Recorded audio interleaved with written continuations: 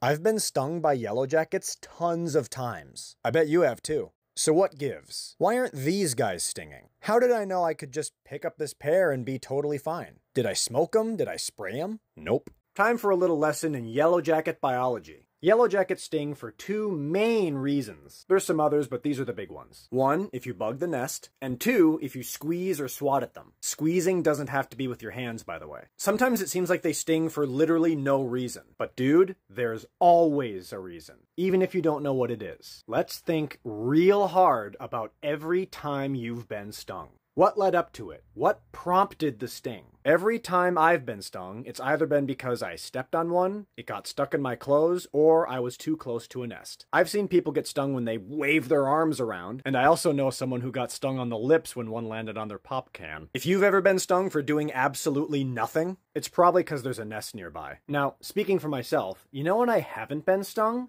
In the fall, at a picnic. Sounds crazy, I know. Because in the fall, yellowjackets are everywhere. This is because the queen stops laying eggs and often dies. Yellowjackets love sugar, and normally the workers hunt meat and give it to the larvae in the hive. Then the larvae give off a sweet sugar that feeds the workers. But now the larvae are grown up, the queen is dead, and the new queens have abandoned the hive. So there's no more sugar, and the workers are hungry. That's why they're swarming your picnic. But, and this sounds crazy, they're not there to attack you. It sure looks like they are. They're flying around all fast and going towards you. But the key thing is, they're not in defense mode. They're in forage mode. Functionally, they're like flies. They might try to land on you to lick up some sweat or lotion, but that's about it. That's how I knew I could pick up that pair. They got their sugar fix, and there's no nest to defend, so as long as I don't pinch or swat them, there's no reason for them to sting me. Now let's be clear, in the summer, I do spray nests in my yard. I use Raid, it works pretty good. It's just too risky to have them around, especially if someone's allergic. But if they swarm you at a picnic in the fall, and you know for a fact there's no nest around, the best thing to do is chill and be still. Waving your arms only makes them mad. You could use a salt gun or a fly swatter, but I ain't rolling those dice. Let them have a little sip of juice, why not? They just got laid off and they're gonna die in a few weeks anyway. Who am I to deny a loyal worker their last meal? If you learned a lot from this video, check out the one I made on paper wasps. Remember to read the pinned comment there too. What animal and nature stuff should I cover next? Follow my channel and let me know in the comments.